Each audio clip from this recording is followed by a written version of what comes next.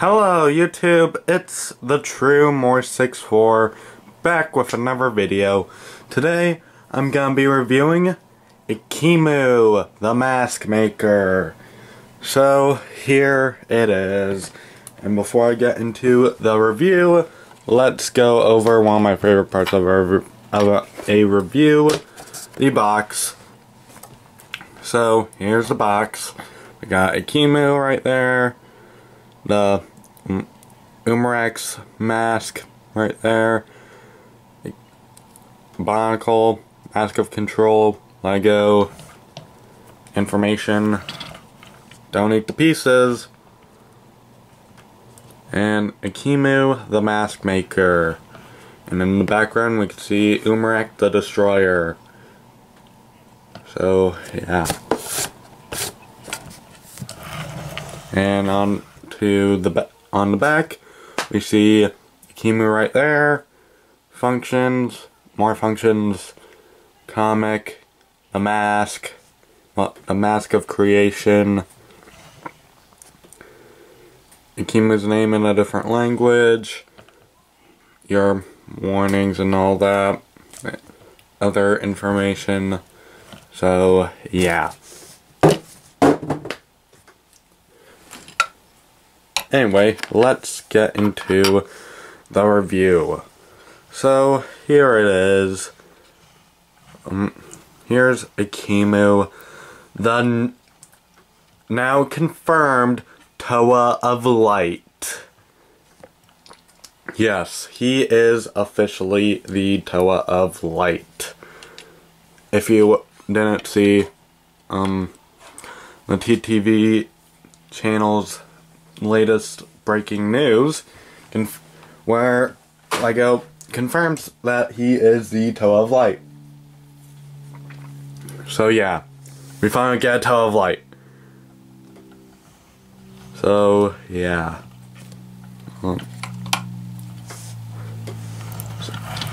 So anyway, let's get into posability. Yes, we shall. Anyway, he's got a full ball joint in the head. You can look up, you can look down, you can look all over the place, so full ball joint. He's got a full ball joint in the shoulder here. Can be somewhat limited, but not too limited. You could get all the important stuff in there. You got a full ball joint in the elbow, so you can do all sorts of poses. And then he's got a full ball joint in the hand. So yeah. But one thing is, in this shoulder, or in this arm, he's got a limited ball joint in his elbow. So yeah.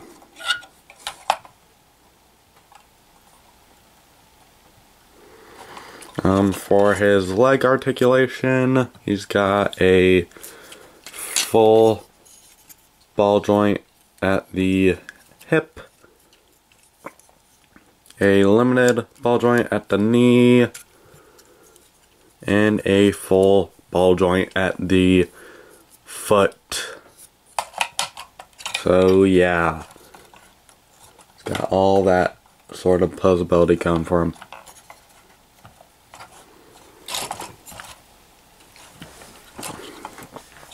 And he does have a gear function right here. So you can get that waist articulation going for him, and it kind of broke on.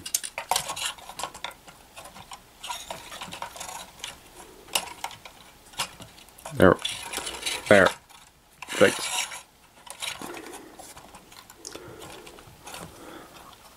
So yeah, it's got the gear function. So yeah, there's that. Now, he does, well, in terms of weapons, he's got this shield on his forearm, and it's just connected like so. And he's got this huge hammer right here. So, yeah.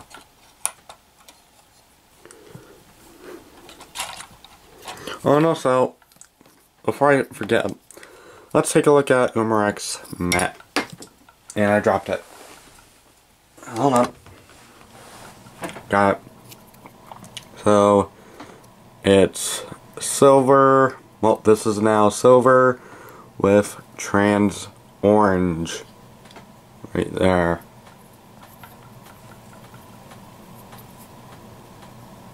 I'm not sure if it's like, I think this is actually gunmetal gray, I believe. Yeah, I believe it's gunmetal gray. So yeah, there's that mask. So yeah, now he does have the eye stock functionality. You could lose the mask. And I continue to drop the masks. And yeah, it's basically just that basic eye stock functionality that we get, that we've gotten throughout the whole G2 line. So yeah, but anyway, let's take a look at his new mask of creation here. Pretty awesome. It's all trans light blue. And then I will grab the mask of creation. Well, the regular mask of creation, so we could compare them. So yeah, same mold, but just a different color. So yeah, but since I have it here, let's see what it looks like. What Ekimu looks like with the regular mask of creation. Honestly, when I first saw the pictures, I thought, well, I didn't like the trans light blue mask of creation and was just gonna put the regular mask of creation on him, but I'm not really liking the regular mask of creation on him. I'm more liking the full trans blue mask of creation on him. Unless if, like, we had a gold chest plate on him instead, so yeah.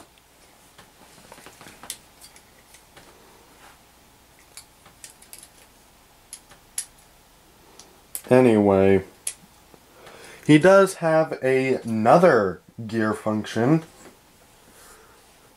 If we turn him around, we will see that he's got arm gear functionality.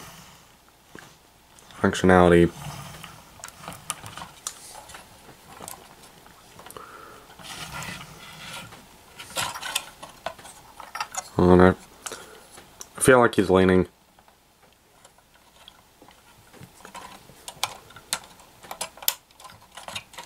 But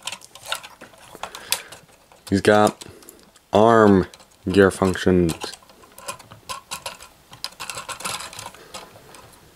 Although it does kind of get in, these shoulder pads kind of get in the way of that. So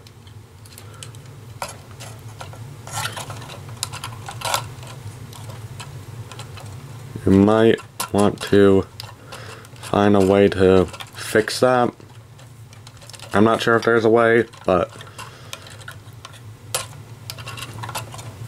if so, can someone please let me know? Let me know in the comments. So, yeah.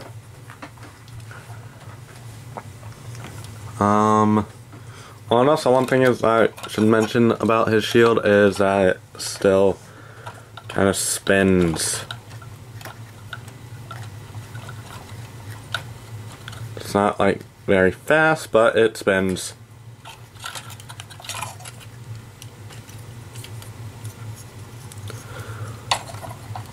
So, yeah.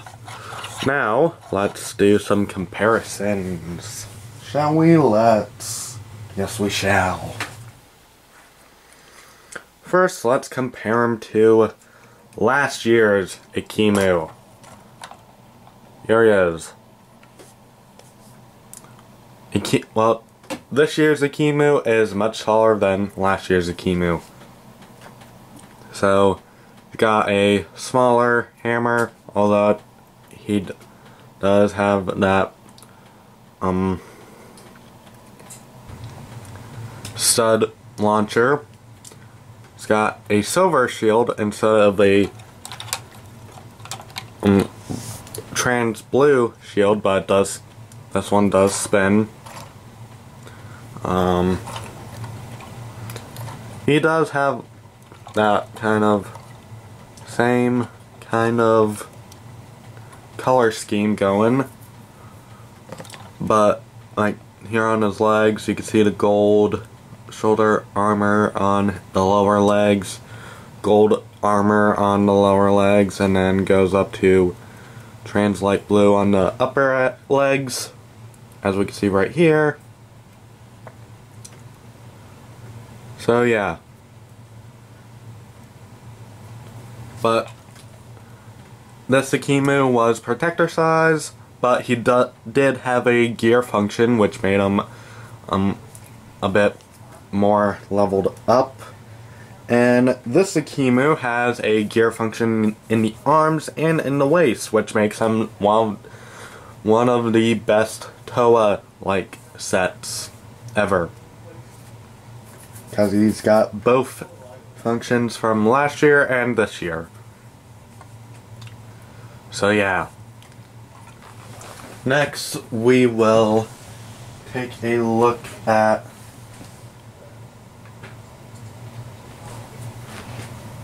last year, well, not last year's, but we'll take a look at Ekimu, or not, what am I saying, Ekimu?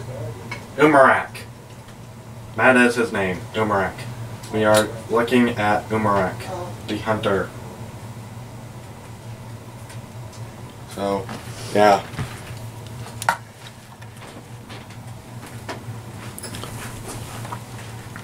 Here we have Umarak.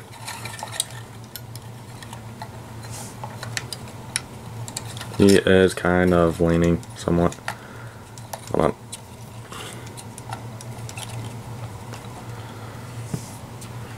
And then raise the camera up. We can see that Umarak is way taller than Ekimu. But we can take a look at what this mask looks like on him. I'm not really liking that. Not really liking that mask at all on him. In all honesty.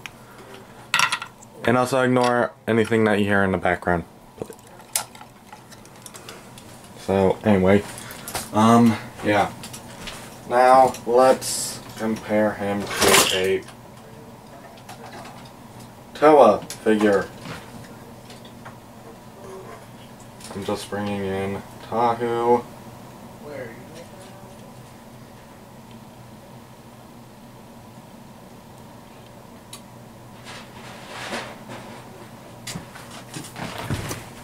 So, yeah. Here he is with Tahu. But he does have a gear on him. So, yeah. Pretty cool, if I do say so myself. And I do. So, yeah. Anyway, is there anything that I have to compare him to? I do not think so. So yeah. Oh wait, actually, let's compare him to the beasts.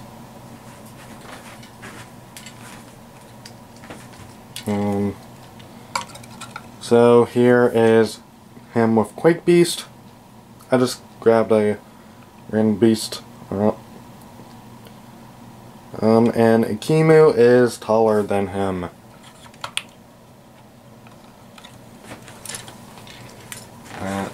Next, let's compare him to Lava Beast.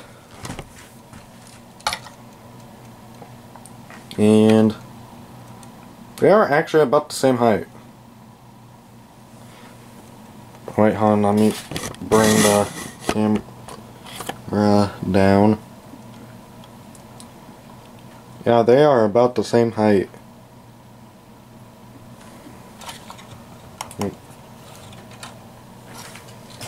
And then let's bring in Storm Beast.